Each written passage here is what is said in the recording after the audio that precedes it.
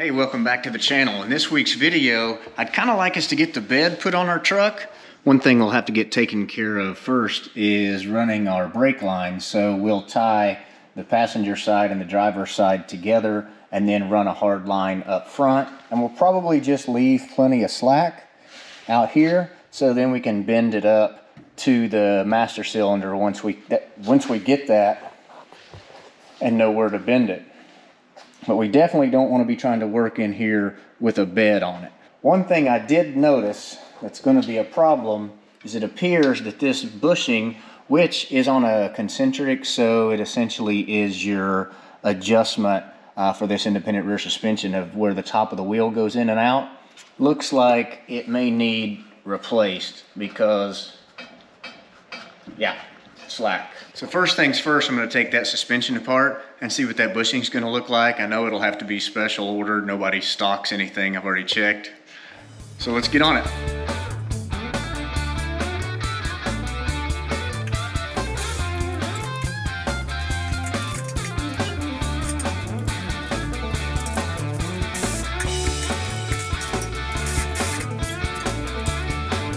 All right, so these little bushings are basically the spacer that keeps this dead centered in the rear suspension. Of course, they just come off no problem, but the issue clearly is this concentric section, which is really lightweight aluminum. It just has nothing but space here. I mean, that is like, there's nothing inside there but dirt. I'm assuming at one point there was some rubber material, but clearly that would be no good. Here's the passenger side that I pulled out.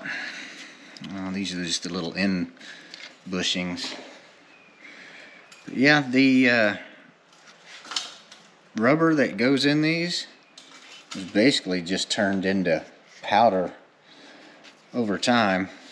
The new ones have shown up, and they are a different design. It looks like this center section is all one piece instead of having essentially a rubber section here and then another section of rubber in between this outside sleeve and this inner aluminum shaft.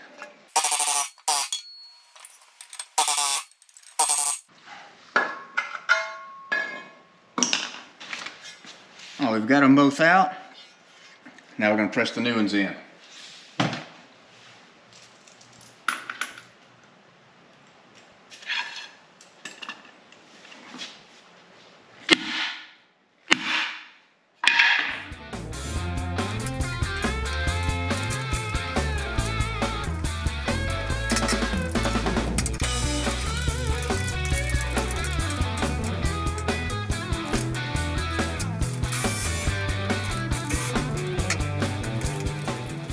So let's get to the brake lines.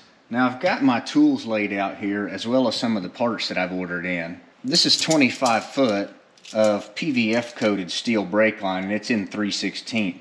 PVF stands for polyvinyl fluoride, I think. It's basically a corrosion protection, highly recommended for people up north that deal with a lot of salty roads, things like that. I like it because it looks pretty cool. But it is going to make it a little tougher to bend and flare. Here's one version of a tool that'll do just 3/16. You buy it based on the size brake line that you're going to use. It will do double flaring, and there's a way to make it just a bubble flare if you do it just right. So I'll show those on screen now, the difference between the two. The majority of cars now all use bubble flare. You don't see too much double flare on anything made in the last 10 years or so, but there may be exceptions that I just don't know about. Now, the way to quickly tell the difference, this is our T that we're going to use when we tie together both of the rear brake lines into one, so we'll only use one brake line towards the front of the car. We'll need another one as well for the two front brake lines that'll tie together and then feed to the master cylinder once we get it. But if you look, material raises up towards the center hole when you need to use a double flare for proper sealing. But then if you look in this end, you'll notice it aims down towards the center hole, which means you would use a bubble flare for that type of connection. Here's some examples of the different types of fitting This is a SAE threaded fitting for a double flare, and you can see that the threading goes all the way up to the top of this tube nut, and then it's tapered in for that double flare to rest. This is the same thing except in metric thread pitch. You can just see that the threads go all the way to the top. These last two are the same thread pitch as those, SAE and the metric. But if you notice, the threads don't go all the way to the top. There's a long shoulder on the top edge of both of these tube nuts, and then they're inverted. These are examples of bubble flare tube nuts. Now here's our pretty inexpensive tubing bender that does 3 different sizes. It's probably not ideal for doing a lot of production work. You should buy a tool that's for the size that you need, or one that you insert different dies in there. Probably be a little bit stronger, but we're not trying to make a living running brake lines. Here's our cutter. It's 1/8 to 5/8 OD, ideal for cutting brake line or hard lines anyway. And here's a little, I don't know, a little more common setup for doing double flares, and you can also use it to do bubble flares, although it's probably not the best at it. And essentially the way this one works is similar to the smaller handheld. You loosen these up, you run your brake line in there, you snug it down. Use one of these guys to tell you how far out you should have the brake line sticking from where it's inserted. Then you can kind of see it has a little bit of a taper in that center pin. You drop that inside the brake line, and then you run this clamp down on it into where it'll create the bubble flare. Then you can remove this and run this straight down on it without any kind of insert, and that'll concave the top and create a double flare. The last thing on our table that we haven't talked about is this residual pressure valve. Now this one's red, and it also has 10 psi printed on it. Red is typically synonymous with a 10 psi RPV, or residual pressure valve. Now the reason this exists is because you need to maintain a small amount of pressure in your brake line on certain applications. In our application, we're using drum brakes on the rear. Now drum brakes have springs that help collapse the pads back closer to each other, or the shoes, to where they're not constantly rubbing against the drum itself. Now that spring or actuation of the spring creates a distance between the shoe and the drum on purpose. Well, what the residual pressure valve does in the 10 psi variant is keep just enough pressure against those springs, so when you mash your brake pedal, you don't have to fill up that amount of space in order for the brakes to become in contact with the drum. The other version that exists is 2 psi, which are typically blue, and those are for certain street rods that say the master cylinder is actually below the level of the caliper, so it technically would be pumping brake fluid uphill. So just 2 psi of line pressure will prevent that backflow of the brake fluid into the master cylinder, and you don't have to force that back again, and therefore eliminating extra throw in the brake pedal when you're ready to stop. And we'll start with enough length to run that passenger side rear brake line across to the driver's side and tie it in at the T.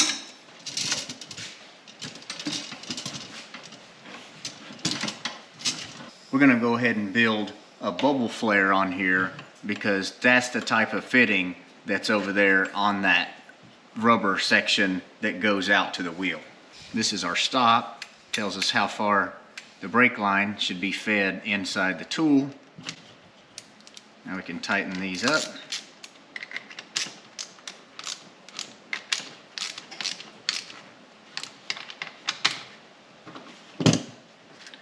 Back out the stop. And we want to install this OP1 in there first, after we put just a little bit of this lubricant on there.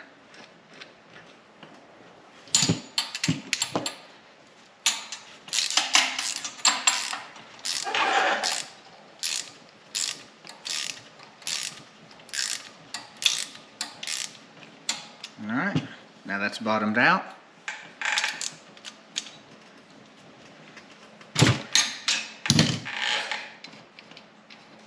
Now you can see what we've created.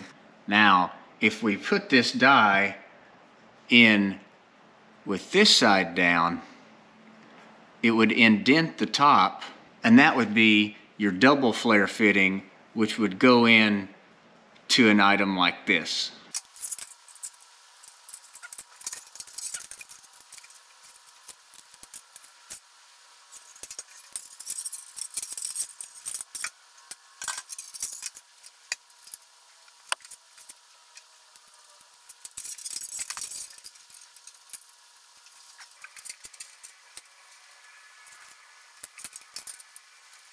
Now the other end of this brake line is going to go into this union, which, as we showed you earlier, is going to require a double flare.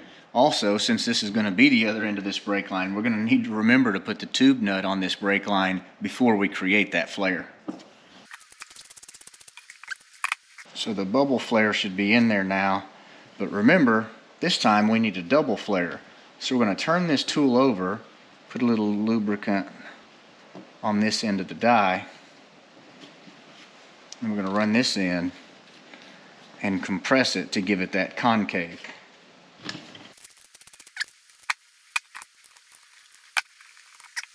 Now you'll notice on this flare it indents in the top, which will allow it to seat nicely in this type of fitting.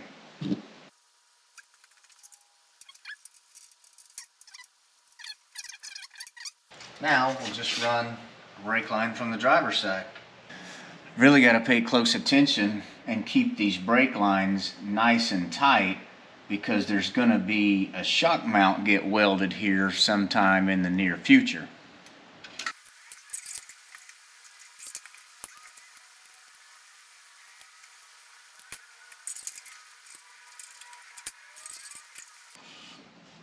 This last bend's going to be super tight, so we're going to have to go ahead and get this fitting on here and the flare done before we create this last 90.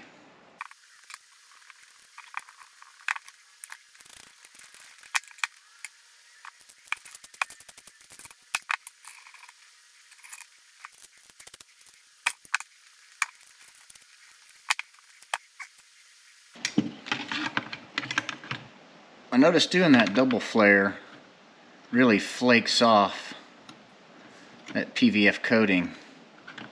So you want to make sure and clean that out of your way, and of course run compressed air through any of your brake lines before you do the final install, just like we did when we ran our fuel lines.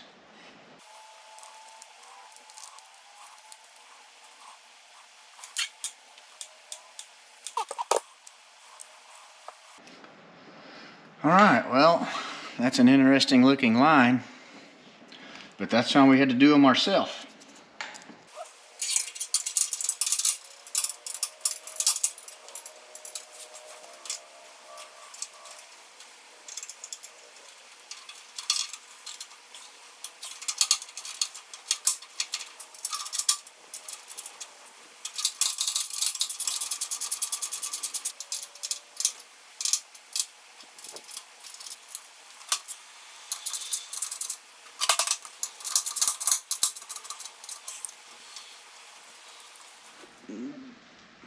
Yep, that's going to be just fine.